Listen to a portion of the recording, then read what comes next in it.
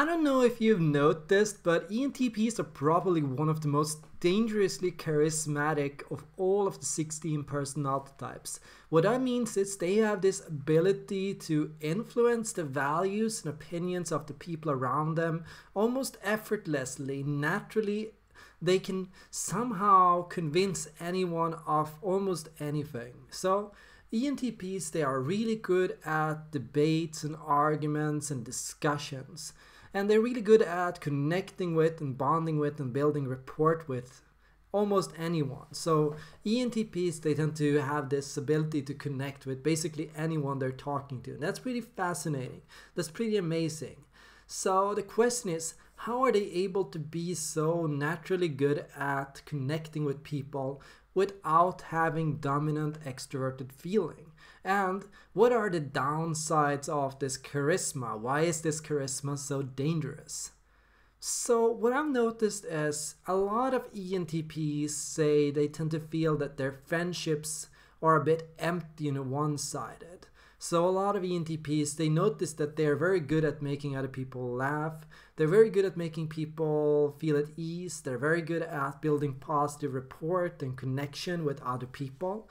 But a lot of the time they tend to feel this rapport is kind of one-sided. So what they end up noticing is they are very quickly getting people to like them, and they're very good at getting people to like them, even people that they don't themselves like or enjoy. So as an ENTP, it's very easy to get trapped in a conversation with somebody absolutely mind-numbingly boring. It's easy as an ENTP to start joking around with and causing another person to laugh, even a person that is downright dull, even a person that's an idiot, even a person that has not the intellectual capacity to keep up with your arguments, thought process, and logic and discussions.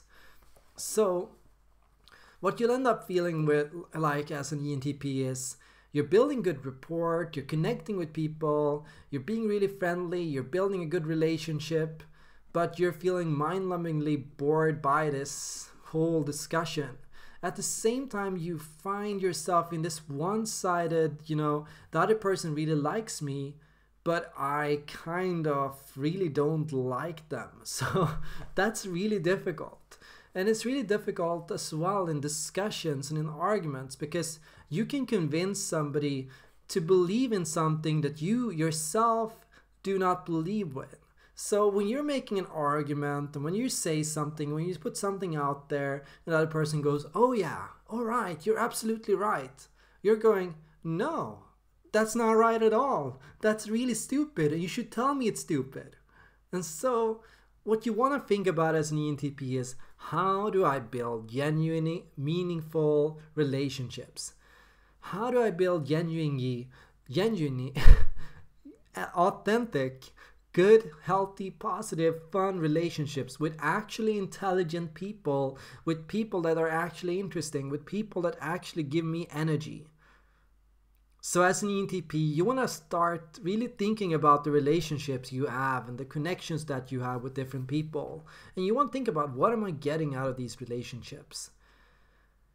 You want to think about, okay, what is it I want out of a relationship? What kind of challenge am I looking for? And let's be honest, you need challenge. You need somebody that will question you. You need somebody that will hold you to standards, people that will hold you accountable, people that will check your arguments, check your logic, check your data, people that will keep up with your reasoning, people that can follow your arguments from point to end. You need people that can be constructive and can keep going when you are playing devil's advocate, because they are, just like you, curious about the end result. Where are you going with this? What are you trying to learn? What are you trying to figure out? What are these different back and forths supposed to mean?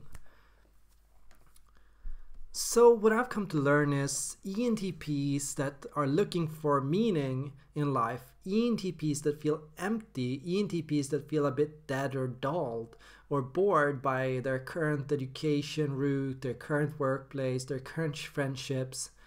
These ENTPs, they need challenge and they need standards. And so what they need is extroverted thinking.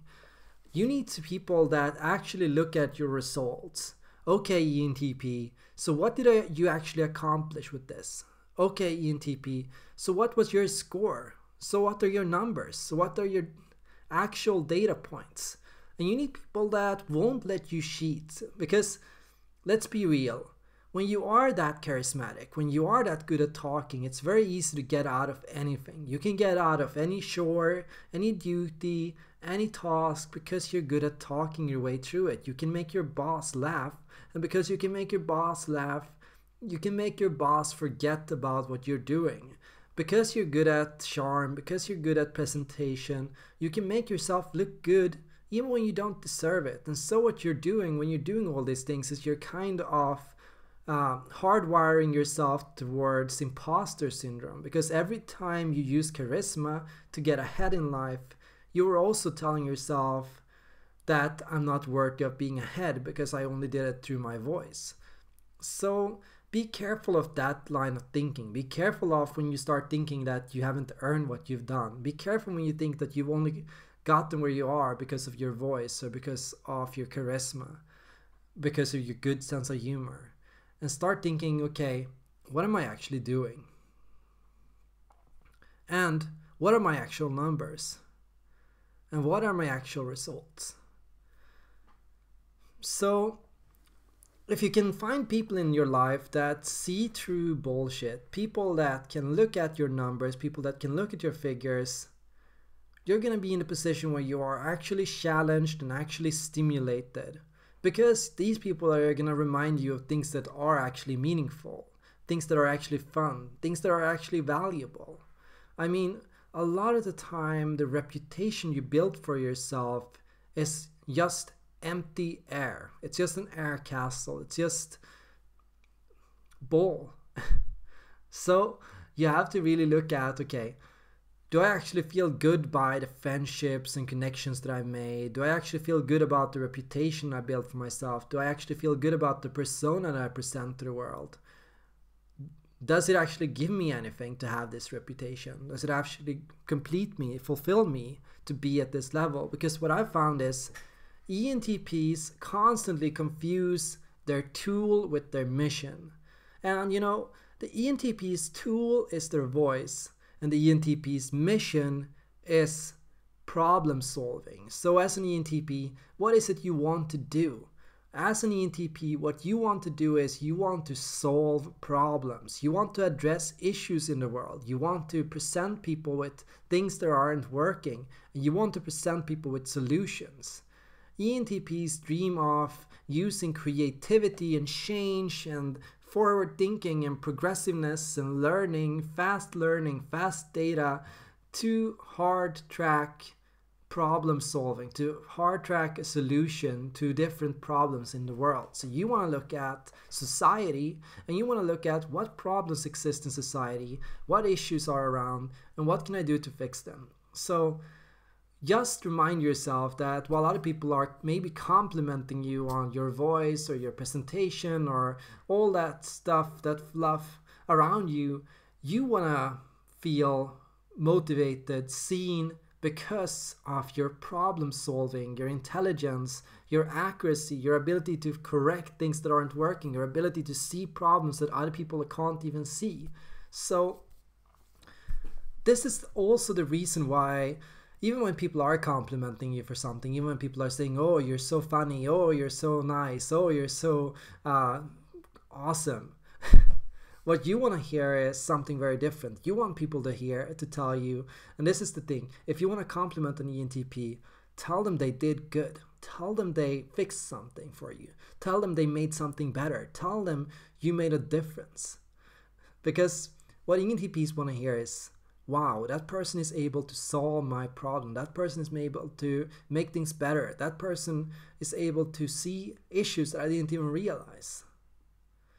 Because that is the grand fundamental lesson for all ENTPs. And as an ENTP, you want to recognize the difference between your grand fundamental mission in life and the tool set that you have to get it done. Because you should only be using your charisma to connect with and make people understand your solutions. You should only be using your charisma, your sense of humor, to make people laugh while they are addressing your ideas and while they are going, wow, that's profound. So you want people to laugh while they are also at the same time going, wow.